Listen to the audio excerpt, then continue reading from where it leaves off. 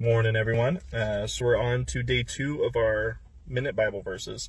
Today we're going to be in 1 Peter chapter 5, verses 8 and 9. So verse 8 says, "Be alert and of sober mind. Your enemy, the devil, prowls around like a roaring lion, looking for someone to devour." It is easy to forget as a Christian that there's constantly someone after us, and that is the devil. He hates Jesus. He hates God, and how he tries to attack them, because he can't attack them directly, is coming after us, because we're the vulnerable ones. We're the ones that can be tempted and swayed. So I think that is a large part of the society we're seeing are those that the devil is constantly attacking. And we need to be vigilant in that, because the devil probably honestly knows us better than we know ourselves. He knows what's going to tempt us. He knows the darkest places of our minds. He knows what we need to be turned, and he will constantly attack that, as I'm sure many of you have realized or have known. But don't lose heart, because how we combat this is just in the next verse. Verse 9 says, "Resist him, standing firm in the faith, because you know that the family of believers throughout the world is undergoing the same kind of sufferings." Resist him.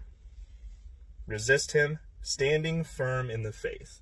Whenever you are tempted, don't try to fight that battle yourself. You're not meant to fight it yourself. Turn to the Lord, turn to the Bible, and read. If you stand firm in your faith and actively resist him, that's how you combat the devil's temptations. Everything that you need to combat that is in the Lord. What I always think of, the standing firm in the faith, I always think of the Captain America quote, when everybody in the world is telling you to move, it's your job to plant yourself like roots of a tree and say, "No, you move." I think that's what we're really being told here, is when everything else in the world, including the devil, is trying to push us against the Lord, it is up to us to plant ourselves in our faith and say, "No, you move."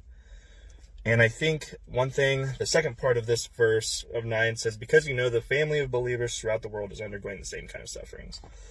In today's world, we have access to all this information. We have all these resources. There are other Christians who are going through and have gone through what you're going through. We are all one family, brothers and sisters in Christ, and you have more resources out there than you know you do.